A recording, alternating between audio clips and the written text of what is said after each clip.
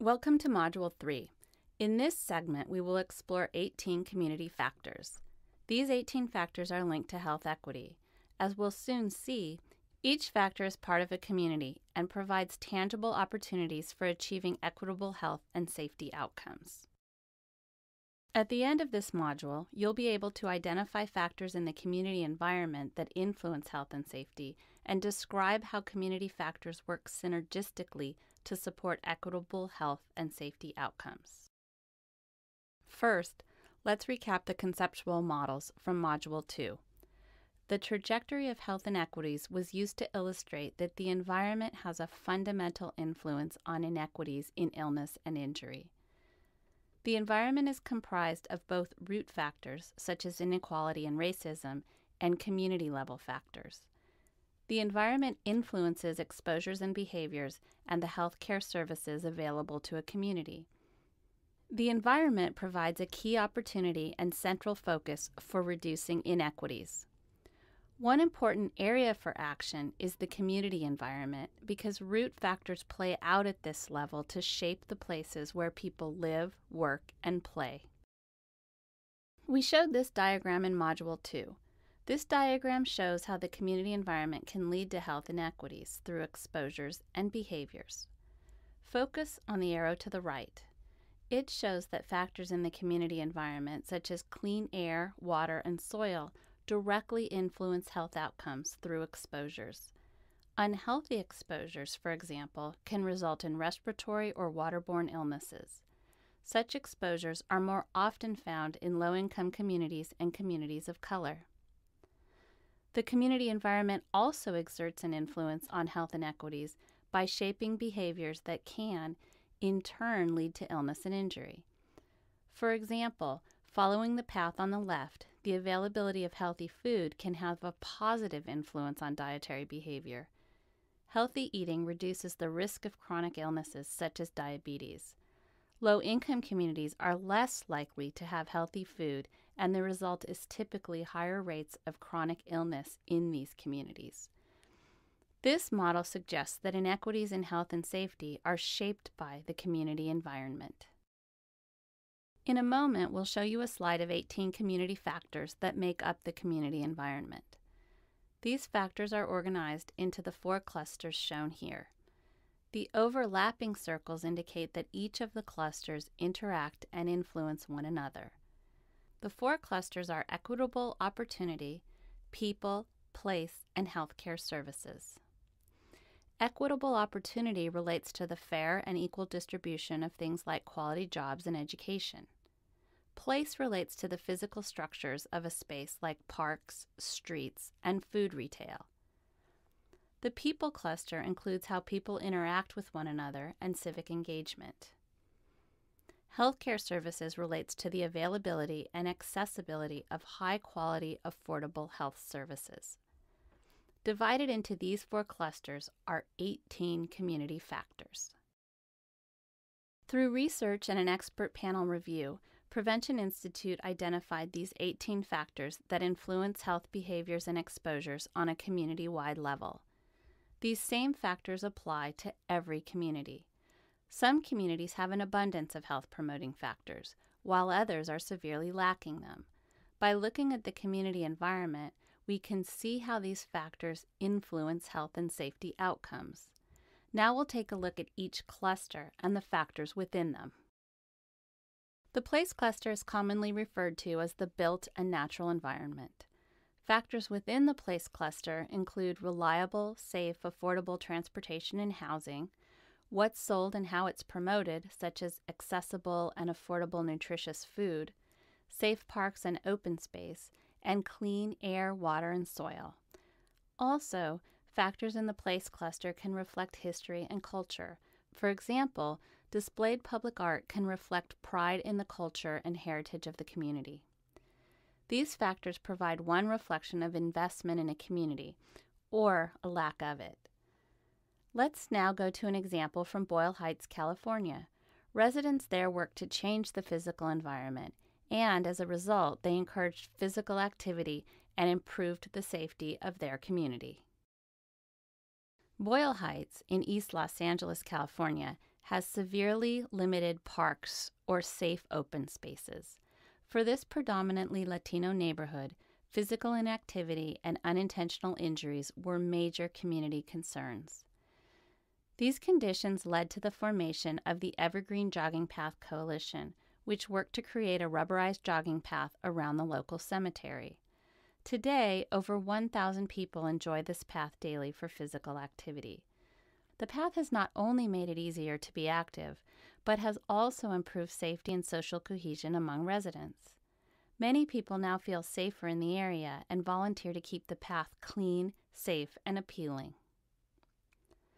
This example shows how improving the community factors in the place cluster delivered remarkable results for the residents.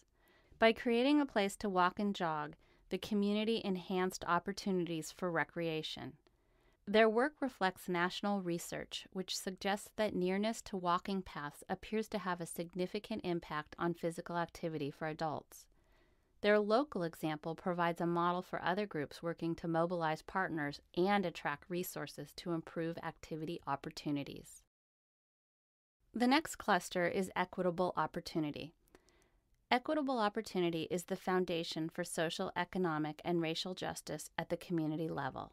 It includes community factors that have to do with the availability and quality of education, jobs, access to capital, and whether or not local institutions or institutions acting in a community function in racially just ways. Examining how equitable opportunity relates to health outcomes requires asking some important questions, such as, are people of all races, income levels, and genders graduating from high school at equal rates? Are they getting accepted to college at equal rates? Do residents have access to good loans, adequate opportunities to earn living wages? Are hiring practices fair and equitable? Is there income equality for people of different races and genders who hold the same positions? Research literature suggests that there is an association between income, education, and race, and health inequities. Let's look at an example that specifically addresses the racial justice factor. In early 2008, leadership within the Health Department of King County, Washington, formed the King County Equity and Social Justice Initiative. Health department leaders were finding that biology and genetics could not account for the extreme inequities in opportunity and health and safety outcomes among its residents. Rather, deep-rooted discrimination within the social and economic structures were influencing these outcomes. To quote King County Executive Ron Sims, "It is unacceptable that the color of your skin or your home address are good predictors of whether you will have a low birth rate baby, die from diabetes, or your children will graduate from high school or end up in jail." With a three-tiered strategy, the initiative mobilized partnerships with community members to prioritize equity in all policies, programs, and decisions. King County is one of a growing number of counties leading local efforts to address health inequities through a focus on racial and social justice. The next set of factors are within the people cluster. These factors describe the social and cultural environment of a community. Healthy and safe standards for behavior, willingness to act for the common good, and trust among neighbors fall within this cluster. These factors are particularly important for the long-term improvement of health and safety in historically disenfranchised communities. Let's look at an example from Stamford, Connecticut that addresses social networks and trust in the people cluster. Stamford's west side is an urban community in the industrial area of the city. 80% of residents are either African American or Latino. Historically, urban renewal projects had displaced residents and gentrified areas. When Stamford's mayor proposed the restoration of Mill River Park on the west side, residents did not support it. In response, local officials focused first on building trust before addressing the dilapidated parkland. Officials surveyed residents and responded to their requests. They engaged residents to build on existing community assets and met important needs for local leadership and social support. Today, the social networks and trust formed in conjunction with the improvement of Mill River Park has helped improve physical activity among residents. It has also created the social cohesion necessary for future efforts to address health and safety inequities. This example demonstrates that stronger, trusting relationships between local departments, officials, and community residents creates a powerful momentum for improving environments for better health and safety. The last cluster is healthcare services. It contains factors that ensure high quality, linguistically and culturally appropriate services for all communities. These factors can also contribute to a more robust community environment if service providers are actively participating in the community and engaging residents. School-based health centers, community clinics, and hospitals are local assets that play a large role in enabling or eliminating health and safety inequities. One can ask, are services easily accessible by all residents? Are preventive services offered? Are services culturally appropriate? An example from Chicago demonstrates how culturally appropriate care makes services more accessible and meets the health and safety needs of residents. Project Brotherhood in Chicago, Illinois was formed to address the physical and mental health needs of a neglected population of Black men. The project addresses the financial, cultural, and social barriers to care. Staff see patients on a walk-in basis. Services are provided for free, and most of the staff is African American and male.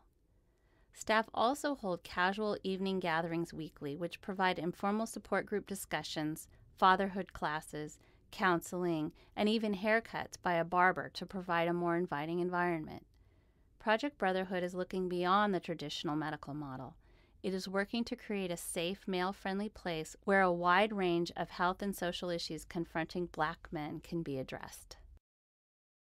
Now that you've had the opportunity to explore examples in all 4 community health clusters, you may be able to see how all 4 clusters work synergistically.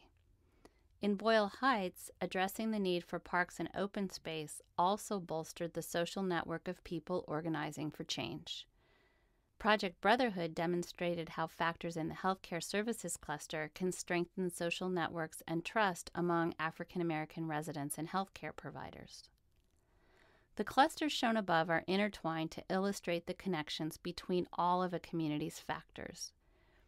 Each community factor can contribute to a safer, healthier, and more equitable community. And as actions are taken to improve one factor, a domino effect can take place, and other factors in the community can begin to improve as well. For more in-depth information on the factors we have described, please visit Thrive, Prevention Institute's tool for health and resilience in vulnerable environments. Thrive is a free, web-based tool used to assess the conditions in a community and prioritize factors which can be improved to help address inequities.